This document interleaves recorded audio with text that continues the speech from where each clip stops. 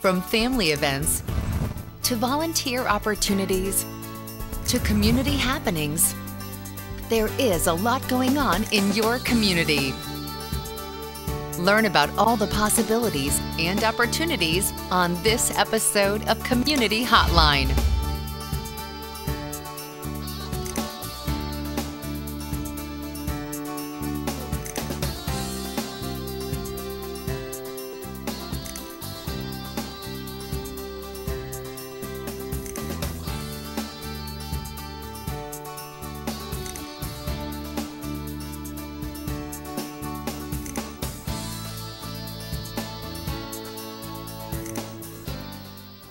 Settino here with Community Hotline, sitting in for Monica Weitzel, who is out pretending to be sick. Today we're going to talk with Catholic Charities of Oregon about the Deferred Action for Childhood Arrivals program.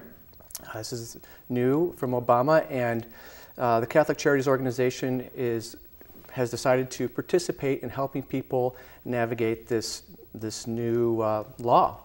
And we have with us from Catholic Charities of Oregon, Sarah McLean. Welcome. Thank you. First, to get started, why don't you just tell us a little bit about the Catholic Charities organization, a little background information? Sure. Yeah, thanks for having me here today. So Catholic Charities is a social service agency that works on behalf of the Catholic Church in the Archdiocese of Portland, has been present in the state of Oregon, and we work throughout Oregon in various programs for over 100 years. The Immigration Legal Services program has been around since 1996. Okay. Other programs in the Catholic Charities Agency as a whole include services for survivors of domestic violence, services for homeless women, the pregnancy and adoption program, and several others. And then, of course, I'm here on behalf of the Immigration Legal Services program, where we provide immigration legal services, consultations, and representation to low-income immigrants. Okay, great. So lots going on. Lots going on. So we're just focused today on the DACA, which you're calling DACA? DACA, yes. All right, no one's calling it DACA. You could call it that if you want. I go with DACA. All right, well, I'm from the Midwest, so I'm going to say DACA. Okay. So why don't you just explain a little bit about what this exactly means? What's the elevator speech about? What would you tell somebody, I guess? Sure. So on June 15th, 2012, the Obama administration announced a new program, a new process for young people who arrived in the United States as children who are undocumented, where they can request a deferral of action in an immigration case and receive work authorization for a granted deferral of this what's called deferred action. So it's important to know that this is an administrative action. It's not a law. So it is a temporary program, and it's discretionary, granted on a case-by-case basis. Okay. So that announcement was made on June 15th, and then on August 15th of 2012, the agency under Homeland Security of U.S. Citizenship and Immigration Services began accepting requests for Deferred Action for Childhood Arrivals, or DACA. And cases that are granted receive a deferral period of 2 years and the work permit for 2 years that is renewable. Okay, and so why was this introduced exactly? Well, the Department of Homeland Security has taken many steps to exercise prosecutorial discretion in order to focus the resources and our immigration laws on the cases that need the most attention. Also, in doing so, they recognize a group of young, productive people who are undocumented and very limited in the participation they were able to take in their communities. Although this is not a law and it doesn't provide them with a path to permanency or citizenship, this is a step to where someone is able to more fully participate in the community and in their lives that didn't exist before. Okay, and so it's a 2-year period basically to work within the system and see how it goes and hope for the best, or? That's a great question. Well, deferred action is a deferral of any action on the case unless terminated for other reasons. And at this time, the way the DACA program exists, people will be able to renew their requests at near the end of the 2 years. Okay.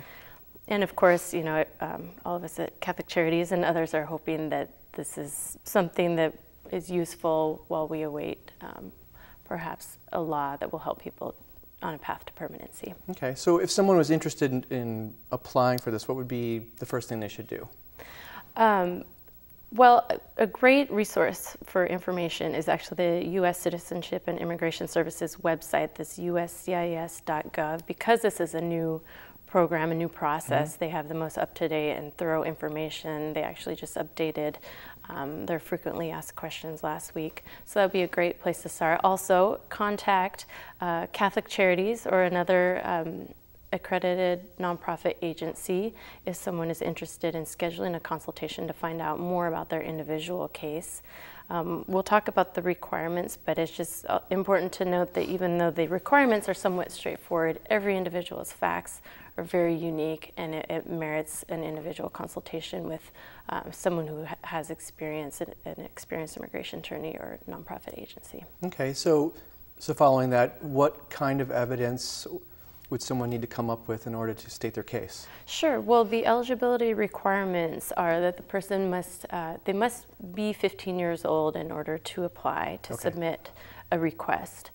They have to have been under 31 years of age as of the date of the announcement, again, June 15th, 2012. They have to have arrived in the United States before the age of 16. They have to have been residing continuously in the United States since June 15, 2007 to the present. They also have to show that they were physically present in the U.S. on the date of the announcement. They have to have been undocumented or a status that was expired on that same date of the announcement. They have to show that they are currently in school, enrolled in school, have graduated with a diploma, obtained a GED, or honorably discharged from military services. And finally, there are good moral character related requirements where someone cannot have been convicted of a felony or a significant misdemeanor or 3 misdemeanors and may not otherwise pose a threat to national security or public safety. This all sounds like a very complicated math problem to me. Yes, it is a bit of a logic puzzle. Now, and you said if somebody was here under another program and it had to have expired prior to the date, so another kind of a work visa or some For example, if someone had arrived as a child on a visitor visa many years ago and they had since overstayed, they would qualify for the program, but they had to be out of that status as of the date of the announcement. Okay, and so you'd gather all this information, and people are nervous about this, about divulging all this information about themselves. So, can you talk a little bit about that? Sure. So it is, an application or a request for DACA involves the specific forms from USCIS and the filing fee, which is $465, and then also documentation of each of those elements, which can be very straightforward in some cases and can be really complicated in others. For example, if it's a student who's currently in school and they need to show the past 5 years they were present, a school transcript may complete most of that. Or if it's someone who's been out of school for many years, because they're undocumented, they've been very limited on the type of work or activities they've been able to participate in, so it's going to be a little bit more of a creative document gathering process for other cases. So each case will have the forms, the fees, and the supporting proof, and filed with USCIS, and involves also a background check for every applicant. Okay, and so you said 400 and how? $465, and which that could be quite difficult for a lot of people. Yes, yeah. So there is a possibility of requesting a fee exemption, but the requirements for that are very specific, and anyone who's interested in that, I would encourage them to visit the USCIS website or, again, get a consultation with Catholic Charities or another agency. Okay. And do we have any kind of an idea about the number of people in the United States that this sort of window allows? The Immigration Policy Center provided a very helpful report where they estimated over 2 million people that were potentially eligible or could be eligible in the future for the program. And of that number in Oregon, it's estimated that 22,000 people are eligible or could be eligible for DACA. Wow. And that's just the people that fall within that narrow parameter of the 15 to 30 at a certain date and time and all that. And so all the other people, older or younger, are not allowed to participate. To submit a request, a person must meet all of the eligibility requirements. But for example, say someone's 14 right now and they turn 15 in December. At that time, they would be eligible to apply. Okay, I see. So all right, so it's not so much. It's not a window of time. It's that person's personal window. Right. Okay. But they did have to be under 31 as the date of the announcement. Okay, good. Because I misunderstood that. It seemed like we were just opening the door for 5 minutes and then shutting it. And yeah. Okay. So each person has their own Correct. opportunity. Or another example would be for if someone was not currently enrolled in school at the time of the announcement, and then they did register for school, then they would qualify. Okay. Okay. And since you guys started doing this, the Catholic Charities Organization, about how many cases have you dealt with? Well, we've met with a lot of people. We've done a frequent community outreach education events to over 2,000 people. We have provided initial consultations, screenings for about 400 people, and assisted around 200 people with their application process, either individual representation on cases or in a workshop format setting. I'd like to note that at our office at Catholic Charities, we feel it's really important that each person who we work with has a complete screening for any form of immigration benefit, any type of case, so that each individual is aware if they have any other possibilities. As I mentioned before, DACA is not a path to permanency, so we want people to know whether they might have some other eligibility that they meet under immigration law that might lead them to permanency in the future, or if not, that will help them make the best decision in their own case, whether to apply or not. And we've actually found that as many as 20% of people that we've met with could be potentially eligible for something else. Okay. And so when people are coming in, what is the most common aspect of the evidence gathering that has been troubling or has basically knocked a person out of the running? As for the documentation? Yeah. Well, the more common pieces of evidence that we see are school transcripts, bank statements or bank records, lease agreements, or rental agreements, utility bills, medical records, if I didn't mention that already, or immunization records are pretty common. It might also be letters of support. So, for example, from a church or another activity or group someone's in, or the person's own declaration. It can be difficult, as I mentioned before, for the applicants who have been out of school for a while and have been very limited since they're undocumented, and if they can work or not, to have that fairly, complete history in proof, paper format. Right. So if someone doesn't have a complete history, though, they're still eligible to apply, and it's just in the review process, they would sort of have to suss that out. Right. Okay. USCIS may request additional evidence during the process, and they may even request an interview with the applicant if needed. That's not common, but they could.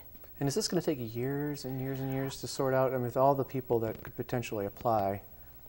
Right now, the cases are taking around 3 to 6 months, I think, is a pretty good estimate of how long between submitting the request and receiving a decision. And then from at the decision date, if they receive deferred action status, they can move ahead. It's the 2-year period, and then renewable as they get closer to that end of the 2 years. Okay. Now, is there any sort of last advice you'd like to give for somebody who is considering applying for this? Yeah, this is something that we're really excited about for people. It's been a true pleasure to work with DACA applicants, a group of great young people. At the same time, I would recommend to anyone who thinks they might be eligible or interested in the program to seek, reputable advice, legal counseling with an experienced immigration attorney, or again, an accredited nonprofit agency like Catholic Charities or another nonprofit in the area, to get good advice for that person to know whether they're a good candidate or not. This is immigration. We want people to be able to take advantage of this great benefit, but at the same time be well aware of any potential risks, because every case can be so different and every case is decided on a case-by-case basis. Mm-hmm. Is there anything else at all you'd like to add about this?